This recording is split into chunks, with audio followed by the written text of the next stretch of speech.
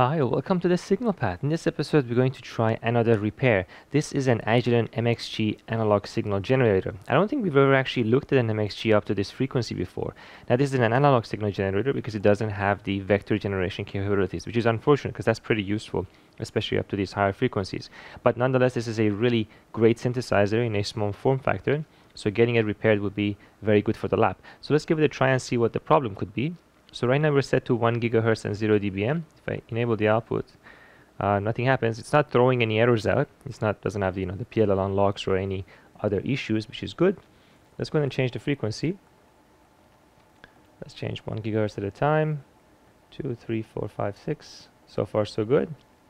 9, 10. So far. Oh, there you go. All right, here it is. So at 11 gigahertz, we have an unlevel condition right there. 12, 13, 14, 15, 16, 17.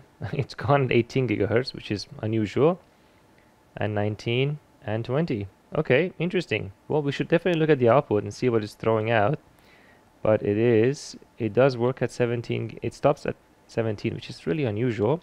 So these instruments rely on a lot of internal multiplication. So we're gonna have to look at the block diagram and see where that problem actually could be coming from. But we have a lot of information already, which is quite useful. So first thing first, let's look at this output and see what we're getting. Okay, let's go ahead and use the field fox to take a look at the signal. I've done a full review of this instrument. It's fantastic. It's essentially a software-defined radio anywhere in the band and a network analyzer. So let's go ahead and try and see. So here's 1 gigahertz. Looks okay. Let's keep going higher and higher in frequency. So this is the area for which everything is working, and no surprise, it does work. Here we go. That's still okay. And still okay. Look at that right there. That's exactly where the unlevel condition actually comes into play, and we indeed do have a problem. Now, interestingly, the noise floor also changes. As you can see, there's definitely a noise floor shift as well, so we have to take a look and see why that could be. If I go higher and higher in frequency, does it come back at some point? It does, yeah. So that also makes sense. So the unlevel condition does go away at this frequency, and it does that exactly in measurement too. Okay, so we have a lot of information. So the signal doesn't completely disappear. Its amplitude is just really bad, and then all of a sudden it recovers. So we know all the boundary conditions of where the signal is and what kind of power we're getting and what happens in the noise floor. Let's take all that info and take a look at the block diagram now. And here's the block diagram of the N5183, which is the MXG, of course, and you can see that it's broken into two primary sections. There is the RF assembly here, and then there is the A7 micro deck. The micro deck is what's responsible for generating frequencies basically above 3 gigahertz or so. So in fact, the version of this instrument that only goes up to 3 gigahertz will be basically missing most of the stuff here because it's not needed, and the output can be directly driven from the A3 RF assembly. And they don't show you the details of the CPU or anything else like that, because there is no reason for it, because there's all digital circuits, and what they're really showing you here is what happens to the RF as it gets manipulated through various components. This is useful even if you were not repairing the unit, because it tells you something about where various harmonics would be, where spurious tones would be placed, what happens to the noise floor, and so on and on as different switches go in and out. So if you look at this here, the left side, the RF assembly, is for low frequencies. Now we know that works, and this instrument relies on multiplying that low frequency to higher and higher frequencies, even up to 40 gigahertz, as you can see over here, which is not used at all in this case because we don't have this option enabled. So we can basically pretty much ignore the synthesizers, the fractional N PLLs, and the reference and the ALC and the RF part, because that's pretty much covered. If this stuff wasn't working, nothing would be working at the output. Nothing up to 10 gigahertz would be working. So we know that this is probably okay. So let's take that for granted for a second and just look at the A7 micro deck. So here's the beginning of the A7 micro deck assembly over here, and the 20 gigahertz frequency multiplier is probably the most relevant thing to us initially. Now from the left side is where the RF board was, and you can see that frequencies from 250 kilohertz to 6 gigahertz come out of that, and if you didn't have the high frequency option, that just basically finds its way to the output. Now for the frequencies between 2.5 to 5 gigahertz, we enter the 20 gigahertz frequency multiplier, and that internally is multiplied yet again and has different bandpass filtering. This architecture is really quite common. That's how you clean up all the harmonics and you get to the higher frequencies starting from lower synthesizers. So there's some low pass filtering over here, and then we have a doubler, and that doubler brings us from 5 to 8, so 2.5 to 4 gigahertz go through over here. Probably some other frequencies go through in here. It's interesting that there are two doublers. I'm not sure why they've done that. There's also a pass-through path, the 3.225 directly going to the output.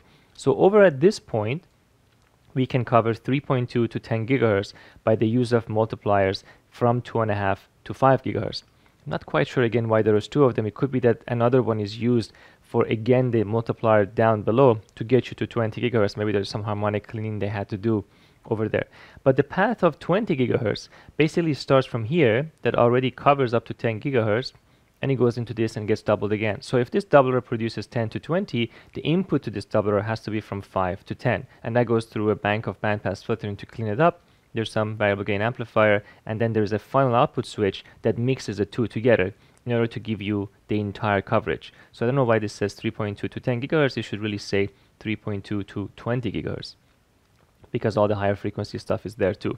And you can see this 10 to 20 gigahertz is basically the result of this signal, in case you want to multiply it again and get yourself to 40, which again we don't have in this case. So there's a couple of things to look at. Well, could the problem be somewhere in here? Well, I guess technically it could be, because you do have multiple switches over here. Although the filter here is labeled 13 to 20, and 13 to 20 is already overlapping part of the place it's not working. So yeah, maybe I'm a little bit skeptical it is in here, but nonetheless we will take a look at it. An easy way to isolate this is actually to work backwards and go and look at this signal and look at this signal and completely disable all the ALC loops. If you do this, then you can see if this is producing a constant amplitude with enough power so that the ALC loop can actually operate on it. If the signal over here still shows us the same problem, that it doesn't work above 10 gigahertz correctly, then we know that it's not the fault of the later stages. The fault is entirely captured within the 20 gigahertz frequency multiplier, and we can look at that module on its own. Now remember that none of these service manuals ever tell you anything about exactly how these are built, because from their point of view, you would just throw away this entire block and replace it.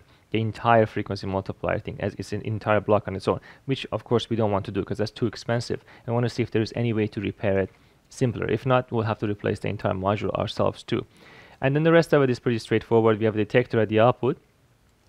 This detector detects all the frequencies from 2 to 20 in this case, and then that's how ALC is actually controlled. And this modulation filter is for the AM and PM and whatever, all the other modulation that's going on top of this signal. So that's what I would do. I would identify this block over here, to make these disconnections and do some measurements and see if it leads us anything. So it's the instrument from the top, and it has the RF micro deck in there and everything else that connects to the output. The actual RF section with the synthesizers and the PLLs and everything is on the other side of the board and is fully covered. Anyway, so if you work our way backwards from the output, so this connection right over here is connected to the front panel. We have our mechanical attenuator over here. Then we go through our coupler in the high band, and that comes from the filter modulation block that I talked about. This is going to have two inputs to it. One input over here that covers frequencies 3 to 20, and this one over here which covers frequencies below 3 gigahertz. Now we don't have to worry about this particular line over here. We're going to look at this one, which is coming from this block over here, and that means that this is our 20 gigahertz frequency multiplier. Now the input to this should be coming from the other side of the board, and if you look carefully, there's a coax that comes over here and it goes into the board, and that coax going into the board goes over there and goes inside of this, and the output of that is taken out from there and fed over here. That all lines up, and this is for below 3 gigahertz. So the components are really easy to identify. Now the nice thing about this block over here is that it only has 3 connections to this entire instrument. One is this ribbon cable, which is flexible, and it's got this one, which is from the RF port from the other side of the board, and the output, which is fed over here. So if we disconnect those, we can actually take this entire thing out if you ever need to. We'll take a look at it and see if that's what we have to do or not. But I can look at this one, which is the input to it, and I can look at that one, which is the output from it. And from that, we're going to follow exactly what the block diagram was showing. Okay, so step number 1, we're going to look at the signal being fed into the multiplier. So that's coming from inside the board from the other side, and I have set the instrument to essentially sweep from DC to 20 gigahertz. Now keep in mind that in that range, the frequency that's coming out of here is essentially limited from about 2 to 3 gigahertz all the way up to 5 gigahertz, and we should see that sweeping back and forth as it goes through the different ranges. Let's see if it does that. So keep in mind that because the MXG is sweeping linearly from DC to 20 gigahertz, the frequency fed into the multiplier is not swept linearly, because it's going to be multiplied by 2 and then multiplied by 4. And we will see this right here. So the signal is clearly present. So right now, let's wait for the sweep to finish. So here's the first sweep. This is direct. You can see it goes fast, and times 2, it goes a little bit slower. and then times 4 it goes even slower, and that's to be expected, and that's exactly what you should get. The amplitude is over 0 dBm. There's some losses in that cable, so we are perfectly fine. So I think the input to that multiplier is working without any issues. It's time now to put that connection back and look at the output of the multiplier, see if it has the exact same problem the actual instrument does. Okay, everything exactly the same, except we're looking at the output of the multiplier. The instrument is still sweeping from DC to 20 gigahertz. So the problem is, of course, now very obvious. So from DC to 10 gigahertz, the signal is present, and then all of a sudden it drops, which is what we were seeing before. Now, there were other amplification stages after this block, and that's why that signal was so much larger. I also have disabled the ALC. But if I put this on max hold for a second, we can let this actually sweep in. You can see where the amplitude drops. You're seeing the second harmonics. But yeah, so ignore these bigger tones, those are the second harmonics, but there it is. You see that the bottom signal is where it should be. Everything should be flat at the top. So indeed, there is definitely a problem, and we now have narrowed it down to the multiplier. So it's time to open that block and see what's inside. So here's that board outside of the instrument. Now this deserves a lot of analysis on its own, so I'm going to take some pictures of it and do some x-rays so we can talk about it in detail. But the way it's put together is that it's thermally connected to the top of the lid, and of course individual sections are all RF shielded from each other. All the important ICs are on one side, and on the other side we have just basically a lot of DC connections and power supplies and so on. These are the main connections going in and out of the chip. There's nothing RF on this side. Interesting that they just blob these directly on top of the thermal pads. There's one big one over here which is connected to this one. Now this thermal material is now already destroyed, so I'm going to have to find another one to put in its place. You can put this on this side, of course. First of all, it wouldn't matter because these chips are not top cooled, they're bottom cooled, and that's why you need them on the other side. There's thermal vias in the board for that purpose. But at the same time, if you put this thermal material on top of these traces that are exposed, you will destroy the RF performance. So that's not going to work anyway. But nonetheless, let's go ahead and take a look at this and analyze it a bit more in detail. So here we have the picture of the board on the left and the x-ray of that board on the right. I've already rotated it and aligned everything together. Now taking an x-ray of this board is rather difficult because it has so much metal in it and so many metal layers on top of each other. So I really have to push the x-ray machine to its limit. The x-ray machine is only 35 kilovolt and this is a 19-second exposure. But still we get a lot of detail from it, and it's enough to help us guide us in the direction we want to go. So of course we have the block diagram, which is this guy over here, and it's fairly straightforward to identify what's going on once you look at it for a little bit. So here's the input on this side, and that's the input on this side. And then first we have a digital attenuator here, and then we have an amplifier, and then we have a low-pass filter using these butterfly stops. And right over here is where we end essentially this point. Okay, so from there on we're going to have a switch, a bunch of multipliers, and then amplifiers again. So here's our switch in the front end, and the switch goes onto this side, so that's one path. Then there's another path, and then there is another path, and there's a no connect path, which is on this side. So the reason they have two different multipliers is actually because these multipliers are not as broadband as I thought they were. And as a result, you're going to have to break them into two because they cover different frequency ranges in reality. So we have a doubler over here, and we have another doubler over here, and then we have some amplifier stages. You can see some over here, and then we have another switch that splits into two. So if you go back, you can identify all of those blocks. So here's the first multiplier, another multiplier. This is the pass-through path, and then we have three bandpass filters and a switch in front of one of them. So here's the switch in front of one of them. So here's one bandpass filter, here's another one, and then here's the last one. So this gives us the three different sections that we need to bandpass in order to cover the frequencies below 10 gigahertz. And if you look, you can very, very clearly see those bandpass filter structures embedded in between the layers. This is quite common. We've seen that many, many times before. And then we have a switch that's going to select between those stages with respect to each other. So if you go back over here, you can see that we're looking for basically a 4-to-1 switch somewhere. If I go back, you can indeed see that there is 4 sections here. Here's 1, here's 2, here's 3, and here's 4, and that covers all the paths. This is the pass-through path, by the way, this way. This is the other filter path. So there's 4 of them. And then we have the switch that selects it, and we have another digital attenuator, and then we're going through this part. Now all the Agilent-branded components actually start, so these are going to be quite difficult to replace.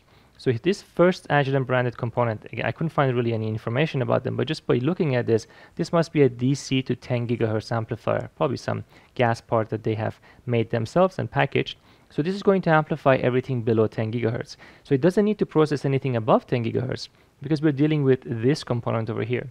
And then we have a switch here and a doubler and a triple switch again. Now I think that they have combined this into one component, and that component is this one over here. If you look carefully, we have the signal coming in over here, and then it comes out. And if I follow this path goes all the way out and it goes to the final output switch. I think that path is basically this one right here. Okay, so we're covering that one, and then this section is the section that we're looking for afterwards. And indeed we do have the three filters. Here's one, here's two, here's three. You can see those sections. This is the pass-through path that I was highlighting. You can see it makes it all the way to the output. So then when we have the filters, which is these three filter paths, they all go into another part, which is another Agilent-branded part, and that is going to now combine these three paths into one output, and that is exactly what we see here. The three filters come together and the output of that is taken this way, which is that. And then we have one final switch, and this final switch is basically this component right here. There's a low pass filter after it. I don't really see the low pass filter anywhere. It might be outside of this board, but that's it. That's the entire architecture. So it's pretty straightforward in terms of RF design. So there's a couple of places we need to now measure to see where this problem could come from. So let's think about that. So if we do have stuff below 10 gigahertz working, let me get rid of all of these. So if the stuff below 10 gigahertz is all functional, then this entire section at the bottom, we don't have to worry about it. That's all working.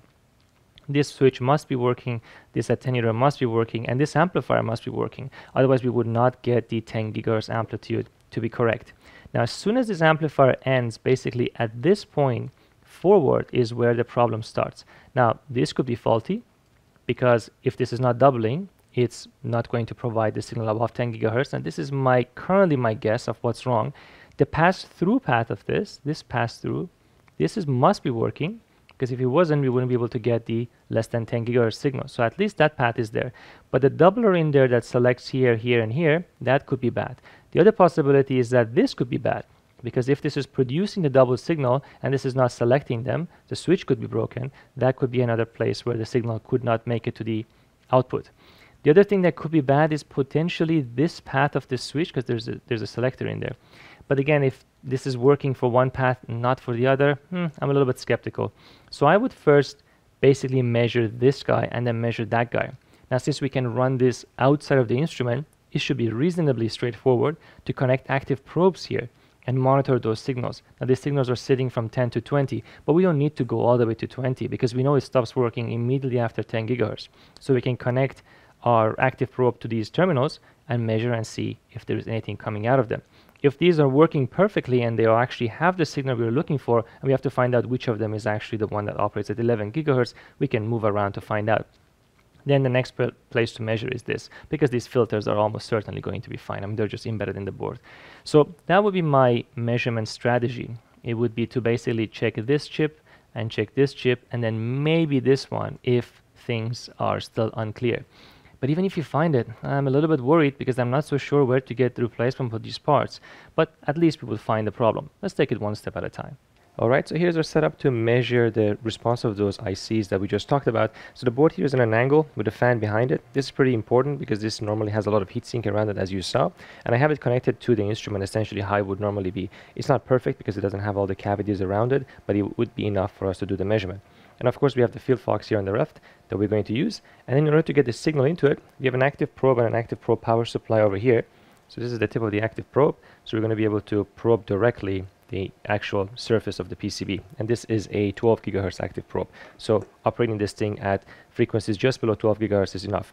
Now what I'm going to do is I'm going to configure this to jump between 9.5 gig and 10.5 gig. So 1 gigahertz up and down. And it's going to do that every half a second.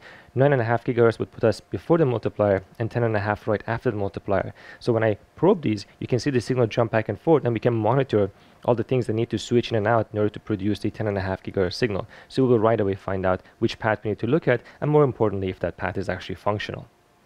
So let's do a quick measurement to make sure that the DC switching of these ICs is actually happening, because we have multiple paths, of course, and these are 3.5 technologies, probably indium phosphide from Keysight themselves, and they need to switch between paths. So they need some large negative voltage and then positive voltage to choose the particular RF path that they are controlling. So we can go ahead and make that measurement. Now the circuit is jumping between 9.5 gig to 10.5 gig, so we expect some of that activity on the switches. So here's the power supply. There you go, 4.8 volt, it's there. Now, I'm going to look for some of those voltages that are responsible for the switching. You can typically find them because there's resistors and capacitors on those nodes and so on. So I think this is one of them. There you go, take a look. Look, it goes from minus 9.8 to 0, just above 0, and that's basically the turning on and off. It could be a pin diode somewhere, maybe it could be some switch they have built into their own process. There's another one also, should be another complementary one.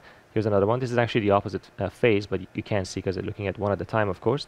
And the exact architecture isn't important. What's important is that those switching activities are actually present. So that's important. If those switching wasn't happening, of course, you're not going to get any RF performance out of it. So once we make sure that DC is okay, and I've already checked it for all the ICs, we know that's not the issue, that it's getting the correct signal. It's a matter of now checking it at RF. Okay, so let's go ahead and first probe the output that is working. So we know this. I'm actually just hovering the probe above the board. It's already picking up something. You can appreciate why the EM shielding is so important. So I'm going to bring the probe and put it on the pad that is supposed to pass the 9.5 GHz signal, but not the 10.5 GHz signal. So we would expect to see a strong 9.5 GHz signal coming from that. That's switching every half a second or so. So let's put that on there. There it is. And keep in mind that, oh, I just missed it. Keep in mind that the probe also has about 10 dB of loss. There it is. So that signal looks good. You can see it's pure. There's nothing else around it. It's a nice 9.5 GHz signal, and it is indeed working. So now I'm going to go ahead and search the outputs of the multiplier, and one of them should be for the 10.5 GHz frequency range. And we should see at least a little bit of signal there. So let's see if is it this one. No, I see nothing. I see the feed through of the 9.5 GHz, but I don't see anything at 10.5. Let's try the second path. It's difficult to probe these. Ah, there it is. Look at that. But check it out. It is a tiny signal. It's sitting way, way low, minus 40 dBm in this case. Even if I add 10 dB to it, it's still at minus 30. It's the wrong power. The 9.5 GHz is also leaking through still, but it's filtered by the later stages. One of the reasons why those bandpass filters are there in the first place. So yeah, I think that pretty much confirms it. This tells us that the path of the 10.5 GHz signal inside of that chip is actually broken, and that's why it's not passing it. If I go to one of the other outputs, again, I shouldn't see much. There you go, here's another one. That's not a 10.5 GHz path. Has a little bit of leakage, but the actual path that we're interested in, I think I found it. That's this one. Now I can carry on down the chain and look at the final output that goes into the instrument's output. And if I can land on that path right there, we should be able to see. There you go, that's the difference. See, the 9.5 GHz signal is nice and big, and the 10.5 GHz signal, even though it's amplified, is still pretty small. So there you go. That pretty much explains exactly what chip is the suspect. And for completeness here, I wanted to show you where I was probing. So first I was probing this pin right here, and that pin is the low frequency output, the output below 10 GHz, and that was working fine. Then we have 1, 2, 3 possible outputs for the multiplier signal, and the middle one was the one that operates at 10.5 gig. I also probed right there, which the signals combined, which means that these chips are all working. So yeah, so this is the part that has gone bad, and that's the part that needs to be replaced, unfortunately. And I spent a really long time looking for that component, and it is impossible to find. I looked all over Chinese vendors, all over eBay, everywhere I could find, and there was just no luck. I even asked on EV Block if anyone has a spare. So far, I haven't gotten any. So we have to stop here, even though we know exactly what's wrong with the instrument. We're just one chip away from fixing the entire thing and have it operate perfectly, but unfortunately, we have to wait. If you guys know or happen to know where I can get one of these chips, I would love to have it so we can replace it and get this unit back to working condition. So I'll label this repair as part 1 for now. I hope you enjoyed it. There was still a lot of investigation. And as always, thanks to the Patreon supporters, you make these things possible. As you can imagine, even these instruments, even in their broken state, are still quite pricey. So thanks always. I'll see you in the comment section.